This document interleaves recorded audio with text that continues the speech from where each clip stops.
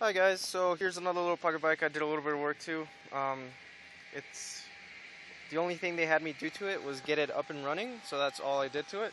There's a lot of cosmetic issues with it that I'm not going to deal with just because that's all they wanted me to get it up and running. It's a bit expensive to get your pocket bike repaired, so for the time being that's what they wanted. This is the X-9. The body is for the most part in good condition. It's missing the things that the screws for it to be able to be held in place, so that's its biggest problem with the body.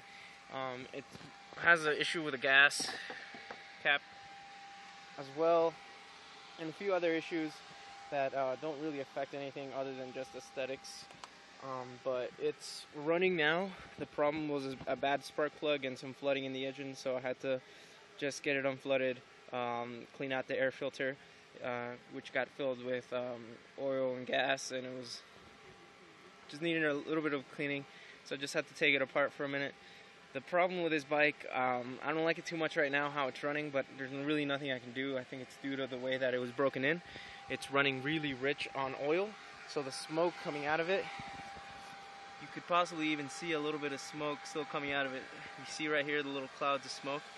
That's still coming out, not just for it being run incorrectly, broken in incorrectly with too much oil.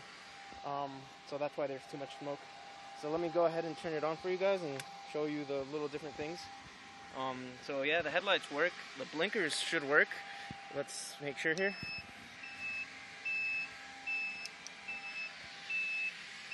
Both sides, and the annoying beep, and then has the little horn. It has the electric start, but I want to show the customer the electric start, so I'm not going to use it right now because I don't want to kill it. So to start this one, you put the choke up, you stick your hand right through this hole, and you put the choke up. Sometimes you need to give it gas.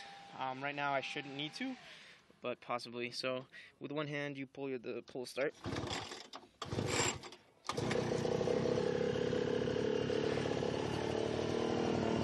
And that's what it sounds like.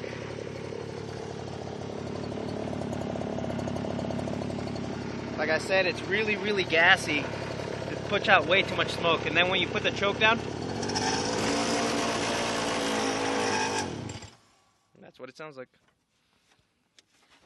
Alright guys, thanks for watching.